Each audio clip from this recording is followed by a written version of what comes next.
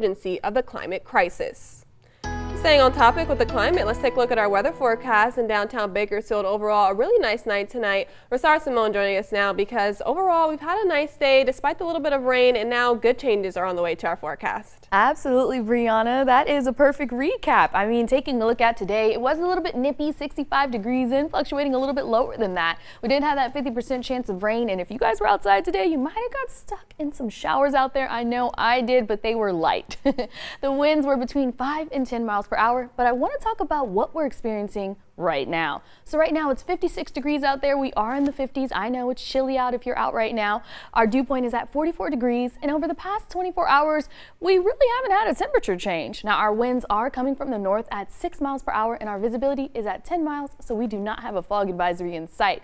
Now with those storms came some good air quality. We were at 48 today, and fortunately for us, that does persist into tomorrow. Now what I want to do here is take a moment and wish everyone in Kern County a happy Earth Day as we round out these last few minutes here. Let me scooch on out the way. If you're going out late night, it's going to be mostly clear in this hour, but it's going to get a little bit cloudier as we approach the 3 a.m. hour, but it'll jump back to clear as we approach the next day at 7 a.m.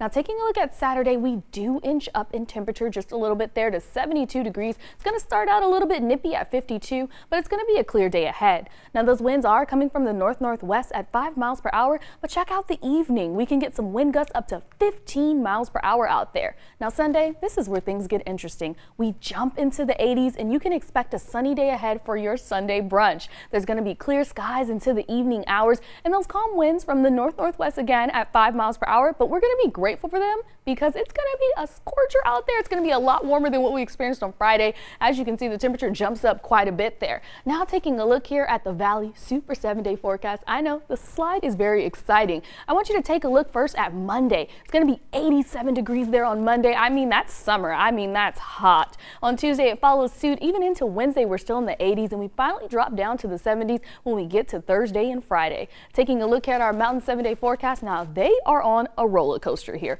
Lake Isabel is going to start out Saturday at 68, then get into the 70s, then the 80s, then the 70s, and then round out at 71 on Thursday. Tehachapi starts out at 45 degrees, very cold, I know. Then they get into the 50s, the 60s, the 70s, and then into the 60s. Now Fraser Park follows suit at 46. They get into the 50s, the 60s, the 70s, and round out at 63 on Thursday. So everyone, just get ready for everything.